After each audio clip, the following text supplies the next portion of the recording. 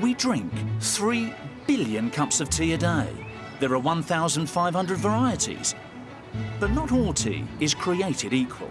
The finest orange pekoe tea from India is some of the most expensive in the world, costing up to $600 a kilo.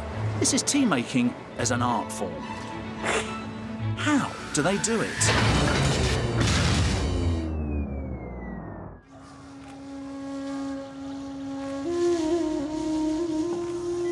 2,000 meters above sea level, in the lush hills of Tamil Nadu, you'll find the Chamraj tea estate. There are so many different kinds of tea. Black tea, white tea, green tea, Lapsang Souchong, Earl Grey, Darjeeling. You would think that they all come from different plants, but they don't. They're actually all leaves from the same plant, Camellia sinensis. The only difference is where the plant is grown and how long the leaves are allowed to ferment. Green tea is fermented for the least amount of time and black tea the longest. These fertile hills are the perfect breeding ground for tea plants. But the sun that gives them life can also bake them to destruction. So the farmers take cuttings from the best adult plants and nurture them in a tea nursery.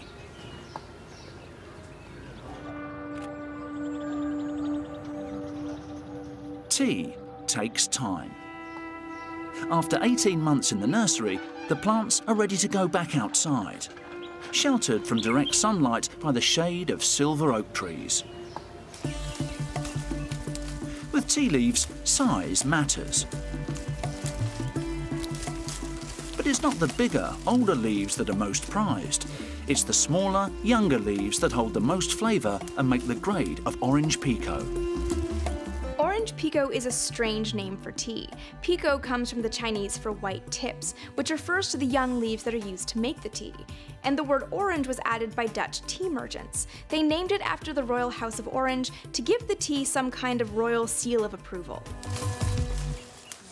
நல்ல விரிஞ்ச இலையா பறிக்கணும், தயாரான இலையை எடுக்கணும், மக்கானதெல்லாம் விட்டுறணும், அடுத்த pluckingக்கு எடுக்கணும். Tools could bruise the precious plants. So each worker carefully uses their fingers to prevent damaging the leaves and ensure the plant's health for the next harvest. இது மீன் இலை, இது தாய் இலை. இதுக்கு மேல இருக்குறது இப்படி வெச்சு எடுக்கணும். அதை வெச்சு எடுத்தாதாங்க இல்லனா காஞ்சிரும். அது எடுத்தா காஞ்சிரும். அப்ப இதுலயும் அடுத்தது மொக்கு வந்துரும். Loading up baskets that are roped around their foreheads, each worker hand-picks more than half their body weight in tea every day, up to 30 kilos a shift, which is bagged up and taken to the nearby factory. Here, they process up to 40 tons of tea a day. Their first problem is the leaves contain too much moisture, so they're spread on something called a withering trough. This blows hot air across the leaves to partially dry them out. As leaves wither, microorganisms break down their chemical structure, kicking off a process called oxidation, which darkens the tea's colour and gives it its taste. If the leaves dry out completely, oxidation would stop before they developed any flavour. So just like any good cuppa, timing is everything. The next challenge is to purge the partially dried tea of stones and dirt from the fields. A vibrating table levels the leaves before a giant sieve removes any unwanted particles.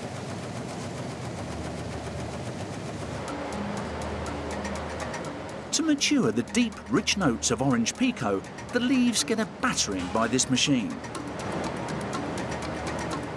3 crankshafts rotate the table, bruising the tea and causing it to blacken. This breaks down its cellular structure and speeds up oxidation, helping to develop the tea's aroma and mellow its taste, reducing bitterness. A humidifier sprays a fine mist of water to keep the leaves moist and prolong oxidation. But the timing has to be perfect. If it over-oxidizes, the whole batch will be ruined. To prevent that, they now need to dry the leaves, and fast. So the tea passes into an oven heated to 100 degrees Celsius. As the moisture evaporates over 40 minutes, the oxidation process stops with the flavour just right. Have you ever wondered why Americans prefer coffee? It all comes down to the Boston Tea Party. In the 18th century, the Americans rebelled against their British rulers by dumping vast quantities of tea into the Chesapeake Bay. From that point on, U.S. patriots tried to wean themselves off of tea in an act of defiance. The tea may be drinkable, but it's still full of stalks that you wouldn't want in your mug. So it's over to a beady-eyed computer. Stalks are lighter in colour than the blackened leaves, and the machine uses infrared to spot the difference. Anything that's the wrong shade is blasted away by compressed air. While the unadulterated leaves are ready for the tea guru. Very fruity flavour. Hector is a planter with over 40 years' experience. He's a director of the estate and a master tea taster. It is more similar to the wine tasting. So you have to really take the tea to your back of your tongue and keep it for 1 or 2 seconds. Fruity taste. To keep his palate in tip-top tea-tasting condition, Hector is teetotal. Abstaining from alcohol keeps his taste buds fine-tuned. On average, he tastes around 350 cups of tea a day. And he wouldn't change jobs for all the tea in China. If you said you wouldn't do something for all the tea in China, do you know how much tea you're talking about?